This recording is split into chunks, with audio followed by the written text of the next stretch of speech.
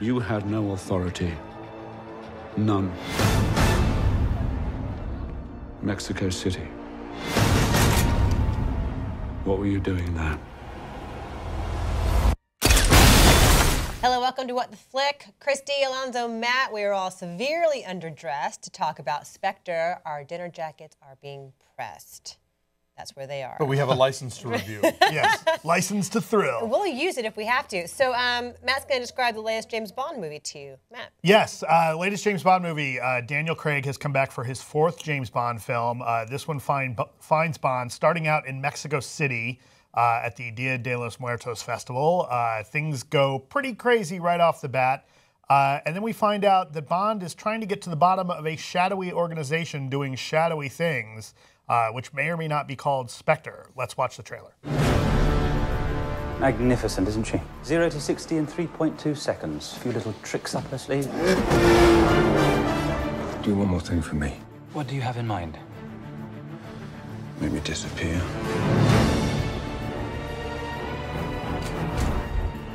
Tell me where he is. He's everywhere. If you go there, you're crossing over to a place where there is no mercy. You're protecting someone. Get away from me! Why should I trust you? Because right now, I'm your best chance of staying alive. This organization, do you know what it's called? Its name is Spectre. Do you know who links them all? Me. What took you so long?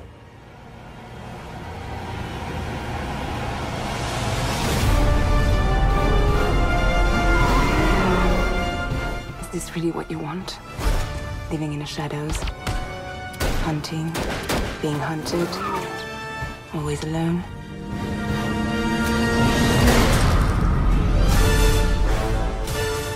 I feel like this is amazing off the top. That whole long tracking shot through the parade and inside the hotel and in the elevator and through the room and out the window and out the rooftops. And it kind of all goes downhill from there. A little bit, yeah. I mean, the thing about this movie, I will say that it delivers your daily minimum requirement of Bond. Like, there are enough thrills and enough cool set pieces that you won't leave angry.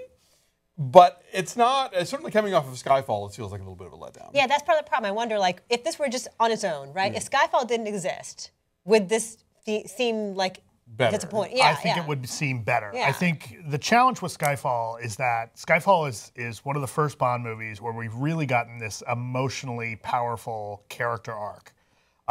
It's really moving in an emotional standpoint, whereas all the rest of the Bonds, they kind of flirt with that, but it's more just kind of fun. And this one, Skyfall is really heavy that way.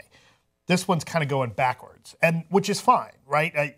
Everybody wants to see the fun, goofy, you know, if not goofy, like over the top. The action here is, I think, some of the best action we've seen in any of the Daniel Craig Bond films. It's nutty. The helicopter thing is nutty. The helicopter thing. 2 helicopters. Right. You can't have just one. Right, and the airplane, and you know the various chase scenes and the various fight scenes. You know, the fight scene between Daniel Craig and Dave Bautista is awesome. That's it, really, really well done action, but kind of at the cost of character development. And when you start to put that into this movie, you know, a lot of the complaints I think that I'm hearing about this movie is that it's too long. And yeah, it's like you could drop a lot of like the character stuff where you're supposed to feel another arc for Bond. Like, all right, come on, can we just get back to the fights, please? Well, I mean, I remember it being such a big deal when Quantum of Solace came out that, oh, wow, we're directly referencing what just happened in Casino Royale. Like, usually the Bond movies are sort of these discrete units of entertainment, whereas they were giving him an arc, you know, and each movie fed into the next one,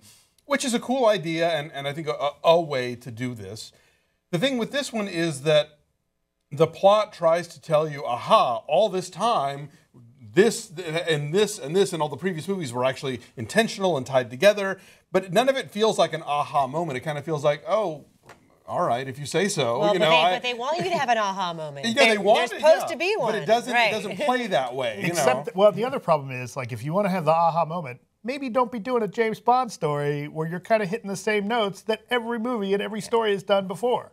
Yeah, there's that. Also, it's this weird kind of like time-space continuum thing, right? Where Casino Royale was a prequel, an origin story. A reboot, something, right. yeah. And then, so those movies have their arc. All the Daniel Craig movies have their arc, but now they're also trying to blend that timeline in with the Bond stuff we already knew, and like they're all meeting each other somewhere in the future or the past. I think we're now getting closer to like the vintage super spy James Bond with the gadgets and stuff, and 4 movies in, 20-something missions in for this Bond. Like, okay, now Q's making the gadgets you kind of expect, and I think we're starting to see elements.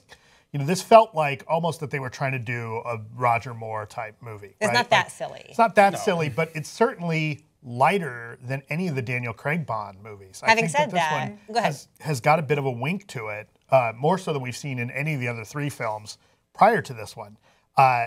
And that's when it works best. When it's at its lightest and just focusing on being an action movie, it's great. It does kind of feel like a greatest hits of the Bond franchise. There's elements that come in that we've seen in various movies before, and it all kind of works, right? It all works fine, but compared to Skyfall, we're like, okay, this is... fine is sort of my comeback word on this one. Right. Like, it's fine. It's fine. But we come to expect more, and I feel like Daniel Craig is not as enthused, even if we didn't know all the stuff he was saying about how this movie kicked my ass and I would never do another one or whatever. Like, you get the sense that he's just not passionate about it.